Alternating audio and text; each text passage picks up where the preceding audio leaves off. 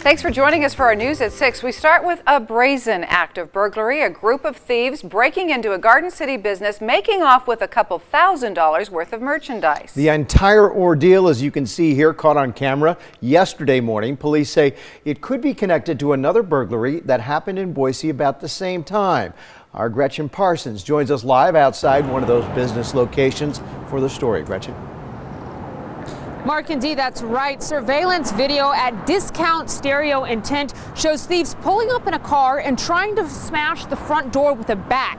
They weren't successful, but a similar incident happened at another business just 5 minutes away from here during the same time frame. And that time, the thieves did make off with stolen goods. I hope we catch these guys. I mean, we need to, get everybody together and see if we can find out who these people are. Ramon Sanchez owns Elite Auto and Sound in Garden City. His 2 security cameras captured 3 thieves helping themselves to stereos. It happened about 5:30 yesterday morning. There was 3 people that broke in. They looked like they were sitting outside, shining in with the flashlight before they came in, and then just kind of came in, bashed the window in, and started loading up the truck. The whole ordeal only took about 30 seconds. They took some subwoofers, some boxes and stuff, and it was a little under $2,000 worth of equipment. It's just really unfortunate because we put a lot of time and effort into trying to put food on the table for our families.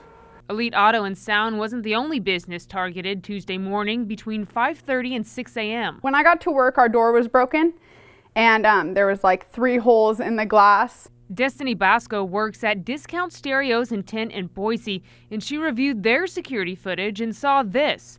3 burglars driving a similar-looking truck trying to smash their way in, but as you can see, they were unsuccessful. We have shatterproof glass because a couple months ago, someone tried to break in and they were successful, so we were already prepared. Boise and Garden City police are working together to try and catch the crooks. They definitely had a plan. They went in, looked like they knew what they were looking for when they went inside. They each grabbed an item or 2, and then they were outside. Like I said, it was very quick, very planned. If anyone has any information about the crimes, contact police or Crime Stoppers.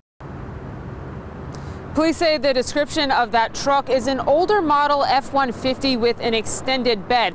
And by the way, that shatterproof glass that Discount Stereo Intent uses, it's about $600 per pane, which is kind of expensive, but in this case, definitely a good investment. Back to you. Boy, I'll say 343 COPS is that number to call if you know anything about it. Gretchen, thanks.